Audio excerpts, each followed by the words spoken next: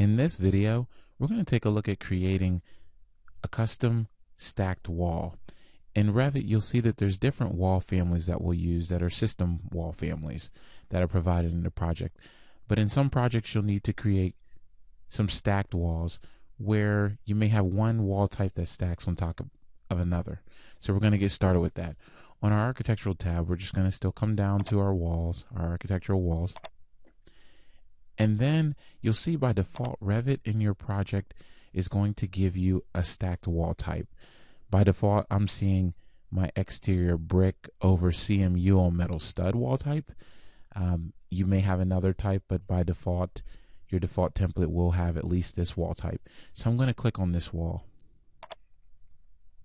The first thing I'm going to do, just while I'm in my 3D view, I'll just leave it here, but I'm going to go ahead and just click and add a little bit of this wall so that I have some active wall in my project.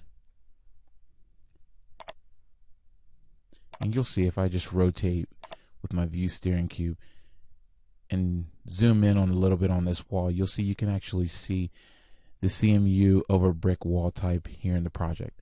So we're going to create another wall type. So let's just click on this. And I'm going to come over here to edit type in my properties menu. The key here with this system family stacked wall is we want to make sure that we don't overwrite the properties of the existing wall that we have in the project. So we're just going to create a new one. So I'm going to come over to duplicate. And I'm actually going to make sure that we create a different exterior wall. So we're going to rename this. And we're going to create an ephes over metal stud, or ephes over CMU on metal stud wall. I'm sorry.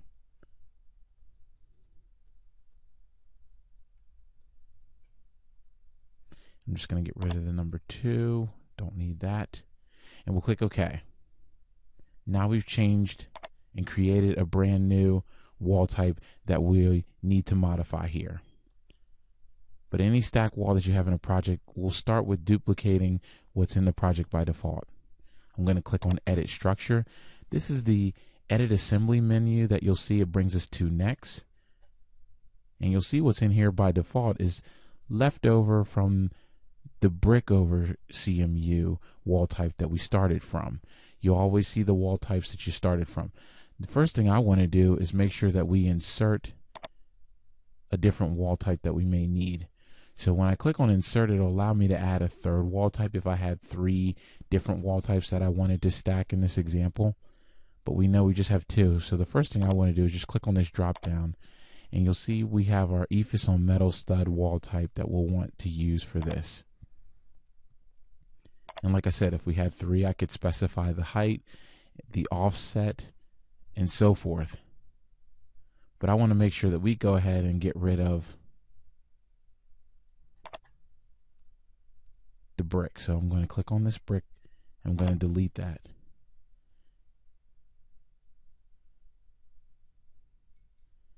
Now right now you'll see, let's make sure that we use our preview button so that we can take a look at what we have in a section view. This is really critical to make sure you have this view set to section so that you can see how this wall is stacking. Right now you can see there's actually a brick is actually over top of the ephes wall. Let's go ahead and flip that.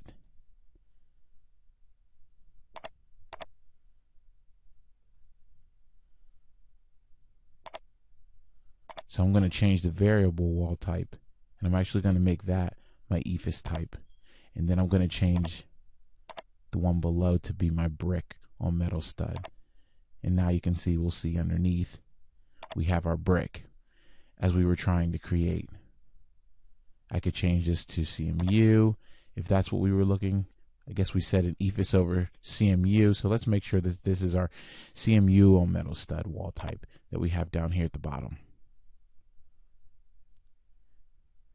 And because let's make this go all the way up to maybe the second story of this building. So I'm just going to go here is where we would change the height for that base wall type. And I'm going to give it 10 feet. Just hit enter. And our offsets are going to be fine. You can see through this section, and you can always click on this section and zoom in just to make sure that things are lining up properly. That's why this view over here becomes a really important preview section view. But now we have our ephes over CMU wall type created here. If we wanted to specify offsets, here's where we would specify whether that offset is from the finished face on the exterior or the interior, and so forth. Let's just click OK.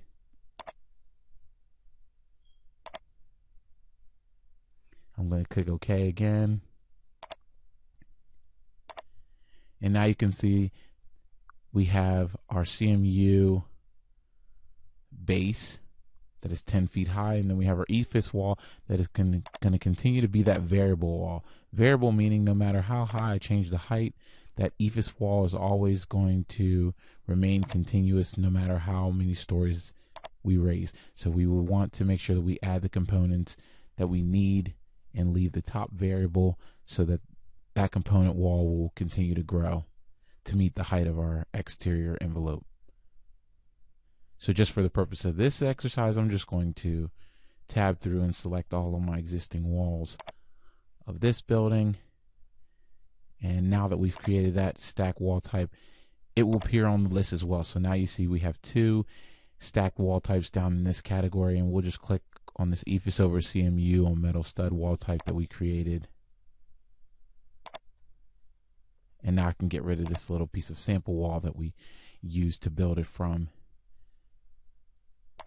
And you'll see we are able to, in any instance where you're able to use a stack wall in your project rather than stacking independent individual walls on top of each other, is beneficial as we cut curtain wall or as we create openings. It allows us to have one wall to deal with and to manipulate, as long as the design of that exterior envelope allows for us to use a stack wall. I hope this video has been very helpful for you.